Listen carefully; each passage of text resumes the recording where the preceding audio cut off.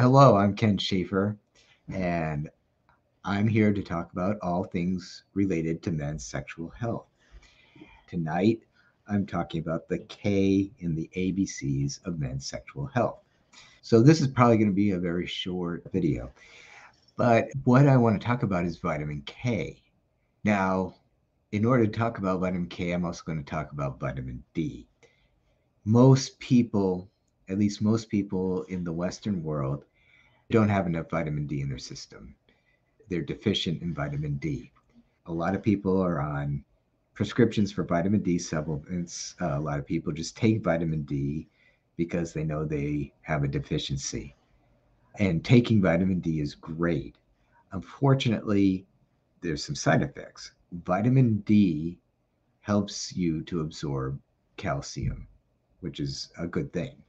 However, you need vitamin K to help direct the calcium where it needs to be, which is mostly your bones and your teeth and things like that. Without vitamin K, it can be absorbed into the soft tissues. So why is that a problem? It can cause hardening of the um, and other things, but that's the primary problem. So if you're taking lots of vitamin D and you're deficient, you could develop cardiac problems or problems with your cardiac system.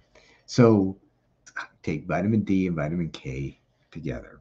One to help you absorb calcium, the other one to make sure it gets where it needs to go, which is your bones for the most part.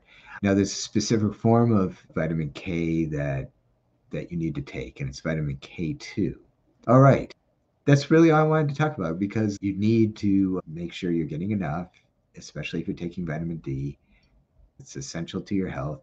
Vitamin D, if you're deficient in vitamin D, that's a big cause of ED. So if you're struggling with ED, vitamin D may very well be one of the things you should be supplementing. Most people should be supplementing vitamin D because most people are deficient.